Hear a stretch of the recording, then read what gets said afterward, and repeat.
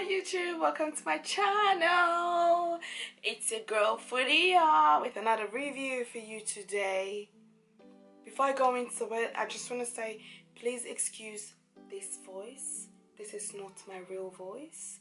This is the result of a big night and me trying to compete with the music, talking louder than the music.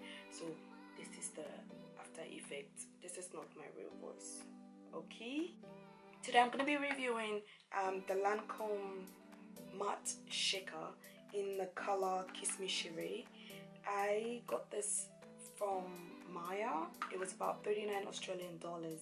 So if you don't know what Maya is an Australian version of Macy's in America.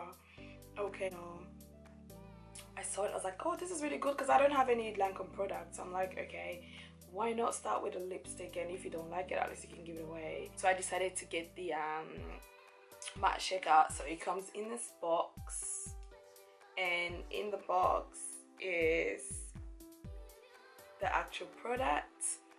So it says here it's second skin matte finish, and it was wear and comfort. So this is in the shade 374 Kiss Me Cherie, and this is it. It is so cute. I like how short it is. Look at that. You're meant to shake it, like give it a good shake. Like let's get them workout going on.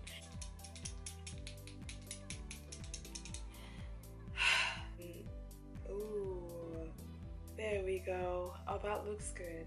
So now I'm gonna try on and see what this actually looks like. I hope it looks good on my skin. I hope.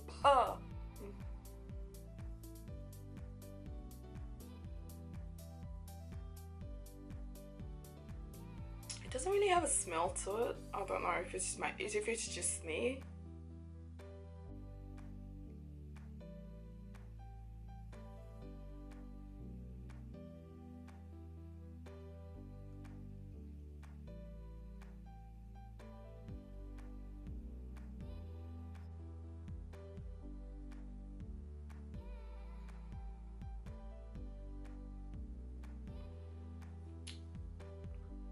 We're just gonna wait for this to dry.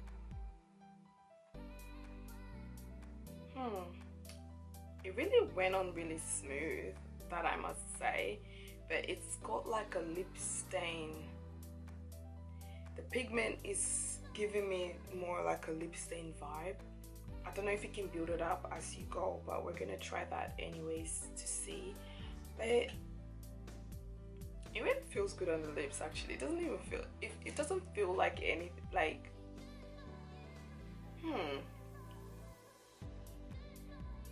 it's very lightweight on the lips. I can say it doesn't weigh it down. It doesn't even feel like I've got something on, so that's really good. Almost feels like skin. So yeah, they were right about that, but it kind of looks pinkish on me. I don't know. I'll do another coat and see what we get. It looks more like a pink lip stain.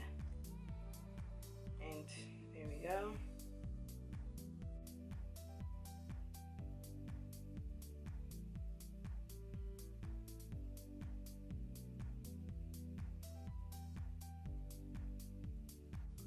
So this is the second coat.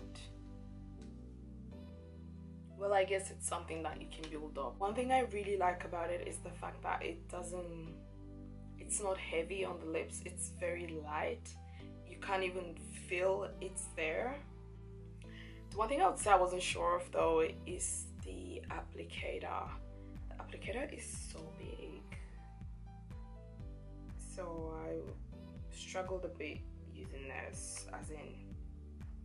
But besides that, I like the color. I don't know if you can see it now up close.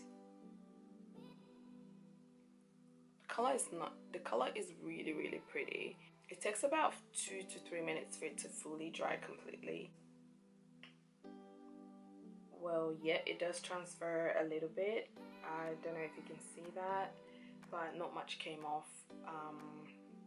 Okay guys, so this is it for this video. Overall, the lipstick is really pretty. I like how it looks on me. I hope it comes off really good on camera though. But yeah, if you like this video, don't forget to hit that like button and subscribe, and also don't forget that bell on the right hand side. Click on that bell if you want to be notified when I post new videos.